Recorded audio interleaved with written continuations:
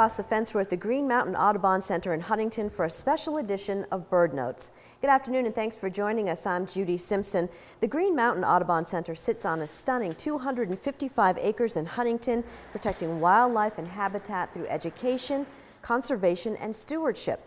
The Audubon Center has been a community hub of outdoor education for 50 years, making it the oldest operating nature center in the state.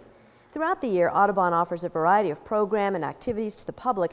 It has 5 miles of hiking trails that offer opportunities to explore and discover the natural world of Vermont. To find out more, I'm joined by our monthly bird note expert and Audubon Vermont conservation biologist, Mark Labar. Thanks so much for having us here. Always great to be on the show, and great to have you down here at the Audubon Center. So this is where you come to work every day? This is where I come to work every day, and it's great. You know, the Audubon Center, as a bird person, and doing bird conservation is really unique in that it has, as you mentioned, a number of different habitat types that are out there. And because of that, we are able to see lots of different bird species. I'll focus on birds, but there's lots of wildlife in general. But Blackburnian warblers up on the hillsides, wood thrush up on the hillside. You get down around the beaver ponds, and we start seeing common yellow throat and gray catbirds over near the house that I live in, you know, out in the shrubs. Down along the river, we'll have kingfishers, you know, that will move up and down, common mergansers. And a lot of these habitats are very close to each other and adjacent, so you literally can move from one habitat to the next. So from a bird perspective, it's a great place, and it's a great place to come to work. Well, with that introduction and background from Mark, let's meet 2 other staffers here at Audubon Vermont. Kim Gerton is the center director who has been with Audubon Vermont for 17 years, and Jamie Montague is Audubon's education manager. Jamie is a New Hampshire native and joined Audubon in 2015. Thanks so much for hosting us this afternoon. Thank you so much for coming. So Mark talked a little bit about the birds at the center. Let's take some time and talk about the programming, the kinds of things you do here. Sure. Well, you said at the beginning that the center was established in 1964. So just as a little bit of background for viewers, there was a woman named Christine Hires, and as the story goes, in the 40s or 50s, she came up here to Vermont with the intention of buying a fur coat, but instead of buying a fur coat, she purchased a farm. And my kind of woman. That's right. So then she took that farm and in 1964 donated the farm to the Green Mountain Audubon Society chapter. And that was with the intention and understanding that that farm or Audubon Center would be turned into a place where people would come out for education programs. So for 53 years, that's exactly what we've been doing here. We've been offering education programs and doing conservation work in the community.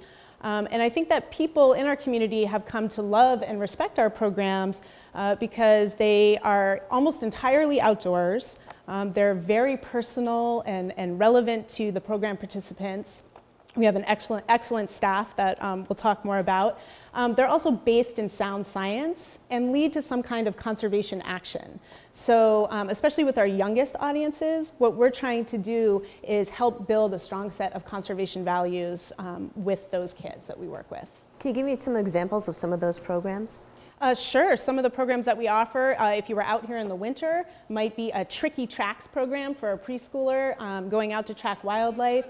In maple sugaring season, we have a whole bunch of sugaring programs. And then if you come out during the summer, you might be out scooping, see kids scooping in the pond to find frogs and other animals that live there. And so what kind of recreational opportunities are there?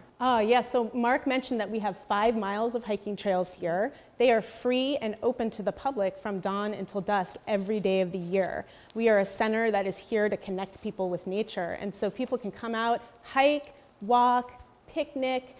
We have the Huntington River here, so people cool off during the summer in the river. And then we also have snowshoeing and cross-country skiing. And our trail system is designed so that it is accessible to people of all abilities. If you're an avid hiker, you can hit our ridge line at the center, but if you are someone who wants to come out and hike with a toddler, you can walk through our sugar bush where the trails are flat and wide. And there's always something to see. Mark mentioned the birds, but I was out walking just recently with my dog on a leash and ran into a black bear on the trails. So there's a little something for everyone. So Kim, why don't you introduce us to Audubon's newest employee? Newest employee, yes. This is Jamie Montague, and she is our education program manager, but she is also our day camp director, and she is one of 3 education staff that we have working to develop and deliver our programs at the center and then also through outreach. So Jamie, tell us about some of the programming. So Kim already mentioned a couple of them.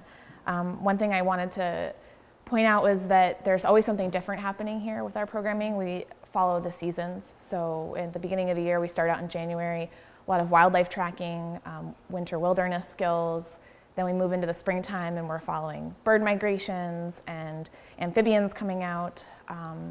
Then in the summertime, pond scooping and hot days at the river, wildflower walks for adults. We have bird monitoring that happens once a month here at the center. We move into the fall, learning about trees and the beautiful foliage. And then orienteering. We have some great orienteering programs for all ages. So it really follows a seasonal theme. Mm-hmm. And so you talk about some of the educational programs for young folks. What about for adults? Great. So we have a wonderful, diverse public program for a series for adults, and it includes a lot of things that people who like to spend time outside or want to spend more time outside would want to know about. Birding, wildlife tracking, wilderness skills, orienteering, things that you would build in your skill set as you're spending time outside. Mm-hmm. And it's important that you mention outside, because that's really what this is all about. It's not about sitting at a table and looking at pictures. Absolutely. One of our newest programs is actually for the youngest age group. It's a free nature play group, and we started it just this last year, and with that exact goal of helping people, parents and caregivers that have really young children, find ways to get comfortable spending time outside no matter what the weather is. And that can be a challenge for people. They get intimidated maybe by the rain or a really cold winter day, but we're trying to show people how to stay warm, how to stay active, things that you can do to explore and investigate. Every day has something new to offer, and I think that that's really a foundation of our programming. And so what was the response to that? It's been really overwhelming. We started last May of 2016, and we have had upwards of 30 to 35 people at our play groups. It's one of the first free programs we've had in a while at the center, and it's a goal of ours to start offering more free programming to the public to help them connect with us, and it's been great. And so one of the favorite times of year, obviously, is coming up, sugaring season, and Audubon is well known for its programs and sugar on snow parties. Yeah, so one thing I haven't talked about yet, and it connects with our sugaring season, is our school programs. So we see over 4,000 students ages preschool through high school here at the center every year, and they go to a myriad of programs, including sugaring. And one thing I really appreciate about our sugaring programs is that they're very investigative. Sometimes we have programs where we have a really clear objective, a learning objective, and then it's aligning with maybe school standards, but our sugaring season is really unique because it's very open-ended, it's very inquiry-based.